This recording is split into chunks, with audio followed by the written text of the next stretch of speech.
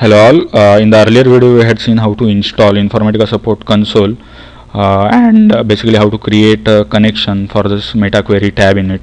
Now as part of this video we are going to see how the uses of this MetaQuery tab, and in order to see that uses we are going to validate all these different attributes of Informatica, which are really important as part of sanity checking. So you need, even if you are a developer or Informatica administrator, you need to validate all these attributes for each and every session or workflow which you are going to migrate from dev to stage environment.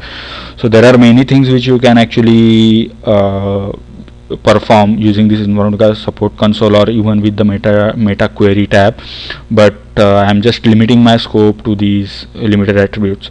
So let's start creating a workflow first, and one by one we'll go through these attributes. So I have this mapping created, which is wherein I have created one user defined function which is basically is to trimming the space of the ports which we are using at expression or any other transformation. So, and another thing is I have used this aggregator which is having this property as sorted input property selected. So I'm going to create a corresponding workflow for this mapping, and we'll validate whatever attributes which we discussed earlier one by one. So workflow creation is done. Let me refresh, disconnect and connect to my folder again.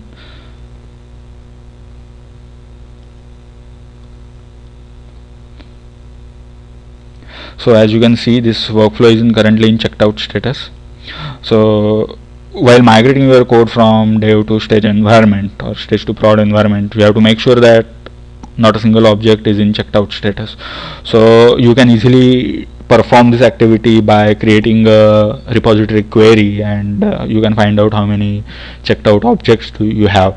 But if you have, let's say, 3-4 different repositories, and in which you have to find out all the checked out objects which you are going to migrate from one environment to another, then it's a difficult task, because you need to create a same query in a separate repository, and you have to execute that. So by using this MetaQuery tab or Informatica support console, our life is quite easy, because in here as you can see, under the generic tab you will find this checked out object option. You just have to click that, and just if you click on this get details, you can find how many checked out objects you have in a repository or in a particular folder.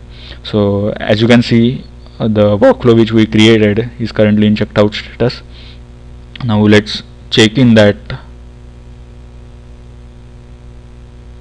workflow.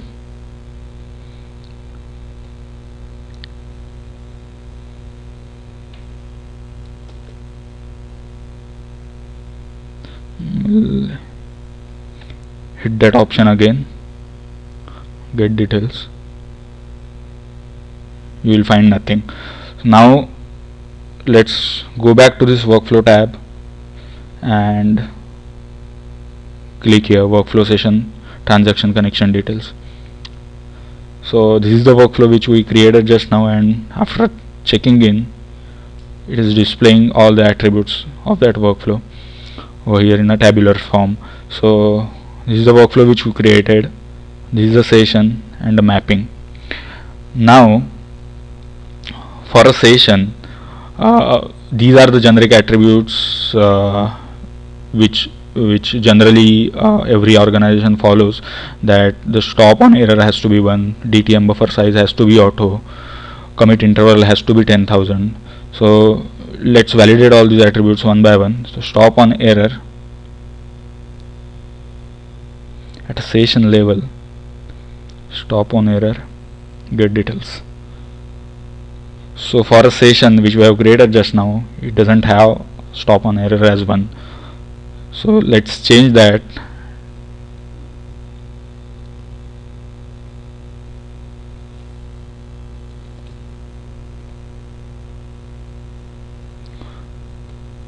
I will create few other attributes as well.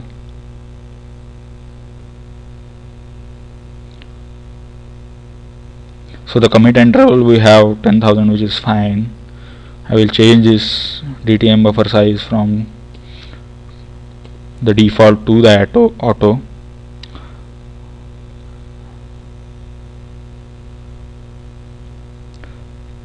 Save session logs, let's say make it 5. Stop on error, we'll change it to 1. We'll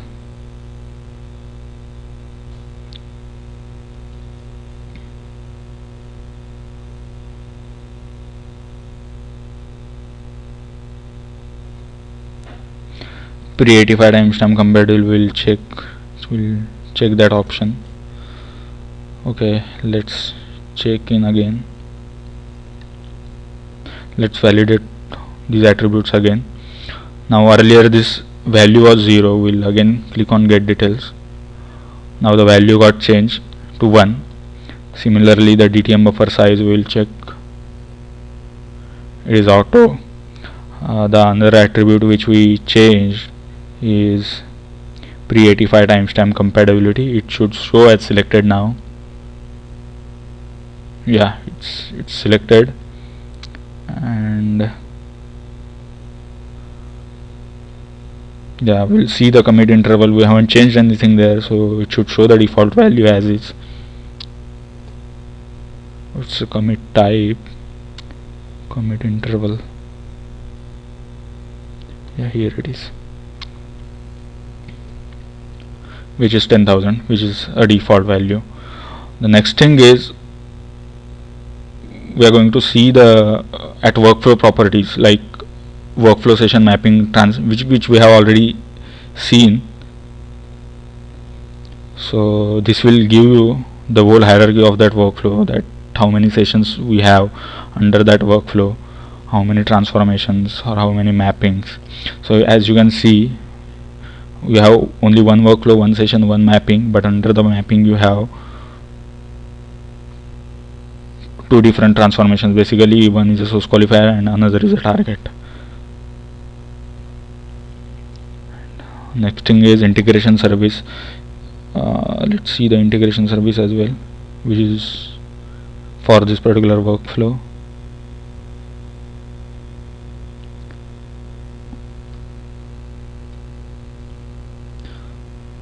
This will mean the next is the mapping.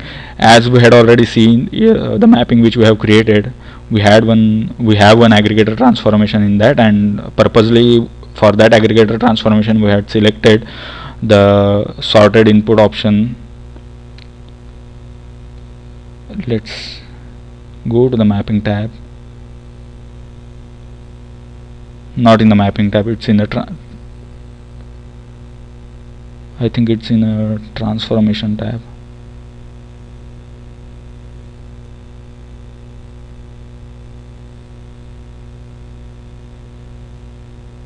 Yeah, here it is, aggregator transformation with sorted input. Yeah, so this is the aggregator transformation name for which we had selected the sorted input option. The next is the user defined function we have. So since we have one user defined function, let's say you need to find out what all user defined functions you have in entire repository. So where it is, user defined functions. Yeah, so this is the user defined function. This is the function name, expression value. And the last thing is the tracing level. So we should always have tracing level as normal when we are migrating something to production environment. So let's check the tracing level of all the objects we have. Tracing level at widget. So these many objects we have, and for all the objects the tracing level is set as normal. Yeah, so we have covered all the attributes one by one.